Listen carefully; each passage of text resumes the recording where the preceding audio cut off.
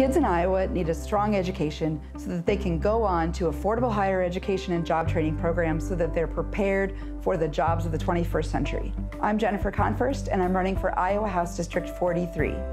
My husband Lee and I have been married 22 years. I have an 18-year-old who's getting ready to head off to college, and I have a 15-year-old. One of the deciding factors about where we were going to live was what are the schools going to be like.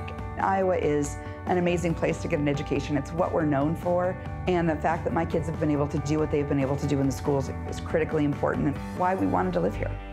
Funding cuts in education are happening because the legislature has decided not to prioritize our schools. Our state is sending a message that schools are great, they're not as important as these other things. And that's not who we are. And I don't like that that's the direction our legislature has been going.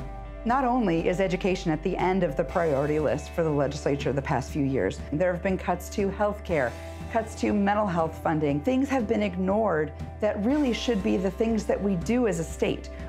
All of this leads to greater ramifications down the road. My daughter is heading off to college in a couple of months, and she's pursuing her education out of state.